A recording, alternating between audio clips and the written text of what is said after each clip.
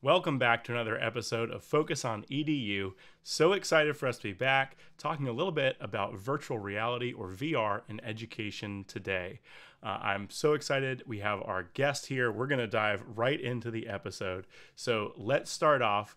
Give us your name, what you do, and a little bit about your background with education. Thanks so much, Doug, for having me. I'm Anurupa, the founder and CEO of Prisms. And to give you a little bit of a background of what brought me to this junction in my life, my entry point to education was as a high school math and physics teacher in the Boston Public Schools. And after leaving the classroom, I served in a few different district leadership capacities as a secondary math director in the city of Boston. Then moved over to New York City to do similar work across professional learning and curriculum in the New York City DOE.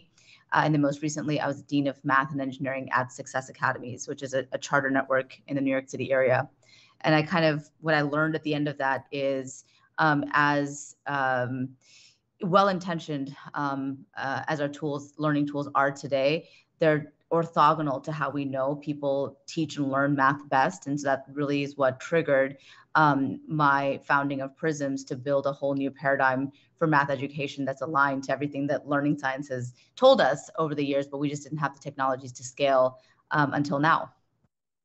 Absolutely. Well, fellow high school teacher, so I knew I liked you for a reason.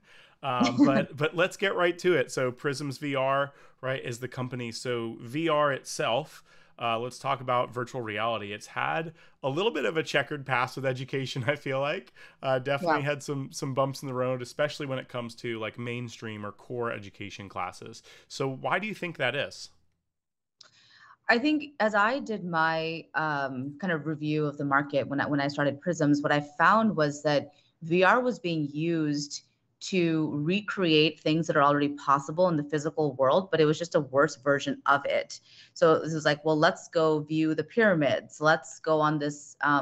Let's go do a science experiment in VR. And the fact those are not bad applications, but the reason I named them is because those are basically recreating physical situations that you can go and experience, but it's in VR, so it's not as powerful an experience.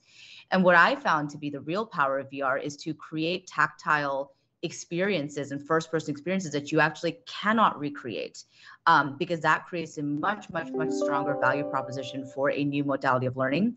And more importantly, really thinking about, is the issue that we don't have a way to do science labs, is that like the pain point in education? Or is a pain point, for example, what we've started to look at is that people don't know how to abstract up from real world experiences and create more abstract representations in the case of mathematical models. So not to kind of stray too far from your question and get into what we're doing at Prisms, but what I essentially found was that VR applications weren't necessarily getting at the core pain points in learning today, and they weren't scaling pedagogies that teachers were like, if only I could do this, we would get multiplicative growth on outcomes. I looked at the applications and said, this is cool. It's cool tech. It's fun to kind of be in there, but no part of me said that if we can implement these solutions in the classroom, we're going to fundamentally transform how people learn and therefore the outcomes that we get for our kids. So do you feel like now, as we've addressed some of those things, as new things have come out, are we now at a point where you feel like either those core education classes are ready for VR, or VR is ready for the core? And if yes, why now? And if not, when do you think we'll be there? Yeah, I think there are a few pieces to that. What I didn't discuss at all was kind of where we are with hardware, right? For the last 10 years, we just didn't have a proliferation of standalone headsets. So any VR device had to be connected via a wire to a clunky piece of hardware. That makes it really difficult to implement in the classroom because you have your desktop or your bulky kind of high computing power laptop connected to each device, which both tethers a student, so it limits movement, but it also just makes the startup cost much more expensive. I think beyond just the hardware becoming easier to use, software techniques having grown tremendously. So that just comfort, design, UI, all of that is just, you get into a VR headset today, there's just much, much, much higher levels of comfort. And a lot of our kids and teachers have said things like, I had no idea. Like I used to get so nauseous when I used to get it. And I said, yeah, I used to feel nauseous because locomotion was a tactic that people used a lot, where the environment would move towards you. And that's really the root cause of what makes people sick or makes people feel sick in VR. But if you can be the one that's controlling your movement, which is very much the direction towards which VR design and development have gone for accessibility considerations, you're going to feel a lot more comfortable. So the first one was just the hardware is much easier to use. Second is just the software techniques and design, the evolution of design for it to be a much more comfortable environment. And the third is what we were trying to get at, which is now people are really focused on scaling learning design. So in the case of like what we're focused on is how do people acquire a mathematical idea better? And that is the problem statement or the challenge we're solving versus world building, which is like, let's just create great new worlds and let's make that monkey look incredible. Let's make that leaf. And so the focus has gone from just aesthetics and making kind of a world look perfect and more around if a person needs to learn quadratic functions better, if a person needs to understand this concept better, how do we use multimodal, tactile, kinesthetic, and visual interactions to do so, which I think is a much, much better way to think about the modulation of the medium. So these three things around hardware techniques, software, as well as a much more focused product approach, I think is going to just be transformative for VR. And the last thing I would just add as an asterisk or a note is price point. I think that with the Oculus Quest 2, price points are around $300 a headset. That's commensurate to a Chromebook, and it's so much more powerful than a Chromebook in terms of what a child is able to experience and what a teacher is able to, how they're able to elevate their practice. As we see hand tracking and gaze tracking, and the next generation of the Quest and the Pico, and as Apple drops their first headset and device into the market, we're just going to continue to see huge evolution of natural interfaces, which will again continue to allow us to innovate better and better learning design. All right, so I'm going to grab one of the things that you just mentioned, right? So quadratic formula. I know Prisms is built around the math piece, especially the part that you talked about that's launched so far. Maybe give me an example if it's not quadratic formula, but if I take my headset right now, right, and I happen to be in a class that was using it, how would that be different, right? Learning math using something like Prisms versus either using something that was in the past or just using traditional methods and resources. So typically, we started with algebra because it's the Achilles heel of the secondary STEM program. About 70% of U.S. 8th and 9th graders lack proficiency in algebra, and it's been something we've just actually poured money into with zero ROI, and I mean zero. Like the results have been pretty stagnant across our country, and that's primarily. I can only share my hypothesis around why that is. It's because the learning arc that kids have been using to learn that fundamentally hasn't been disrupted. So whether it was digital or print, kids typically learned algebraic concepts as such. They began with the form of an equation. It was typically divorced from any sort of personal relevance. They then will memorize kind of properties about that. So let's just take the case of exponential functions. It was the first module we built. Kids will begin with memorizing the form y is equal to 5 to the x. They then memorize properties. The outputs have a common factor, and they'll just kind of start parroting properties of that mathematical concept.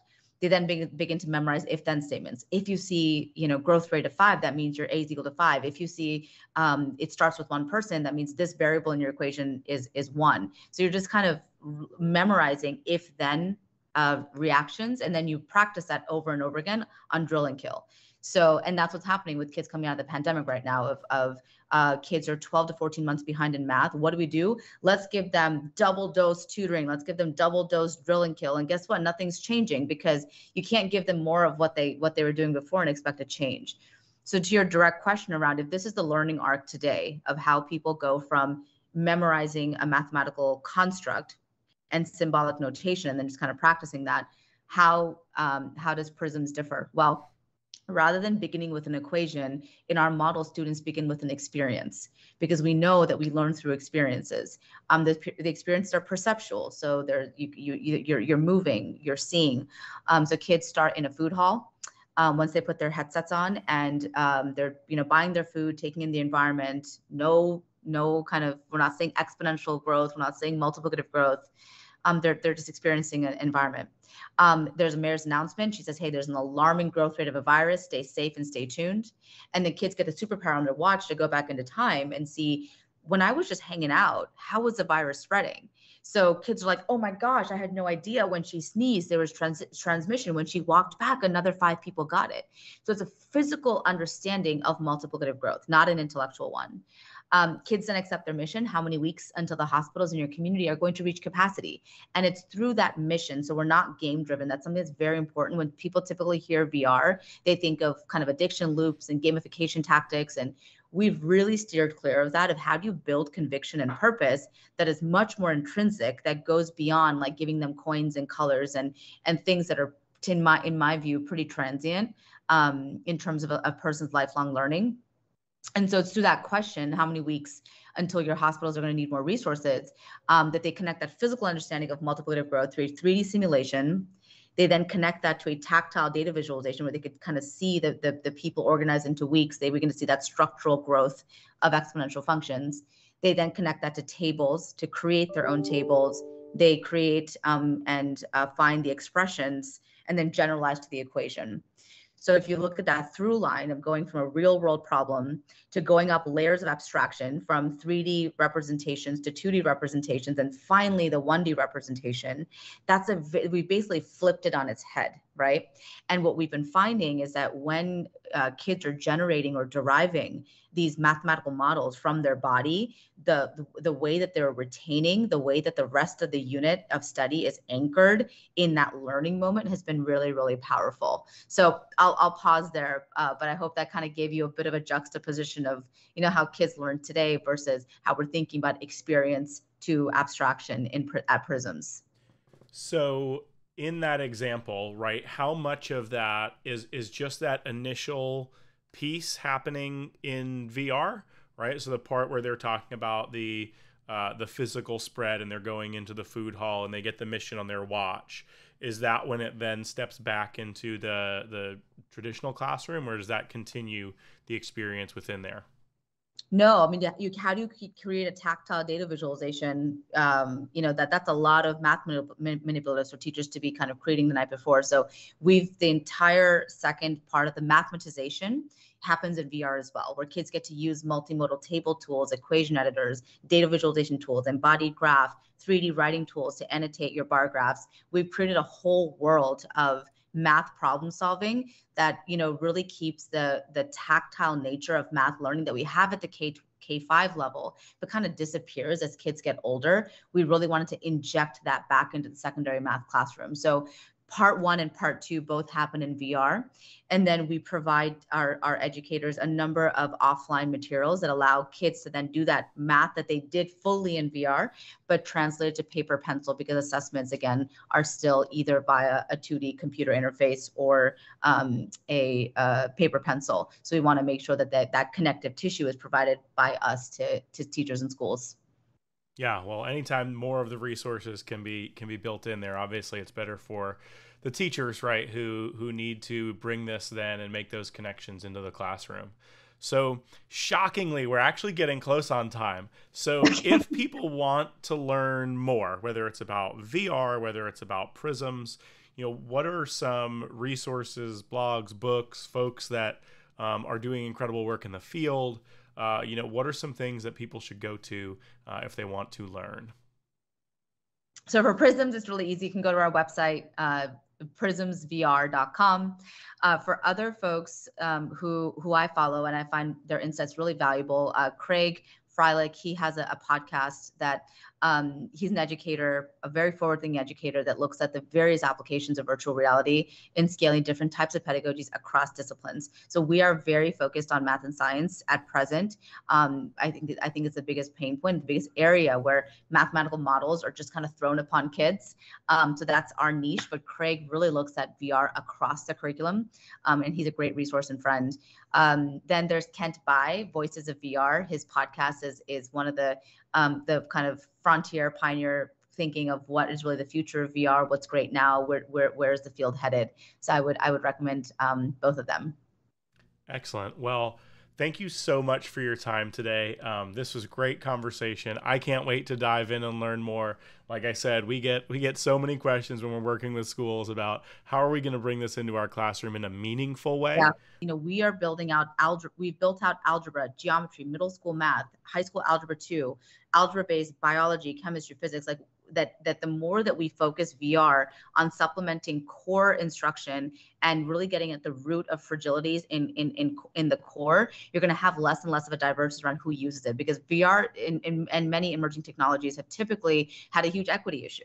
And you have an equity issue because it's like this niche thing that's used for these small parts of schooling and curriculum, whereas Prisms is focused on core math and science. So I just wanted to like have that ribbon be what ties like my message and mission is that it has to be a part of the core. Teacher training and teacher support is at the center of scaling a new emerging technology, and that's what we're really focused on. Yeah, absolutely. And I think as we move through this, right, the other exciting part is that yes, we've got more and more better resources that are being created like Prisms, but we also have schools that are starting spatial computing programs where they're now, rather than just consuming the content, right, they're creating their own 3D content, because that is obviously something that's really important as we move forward into the future.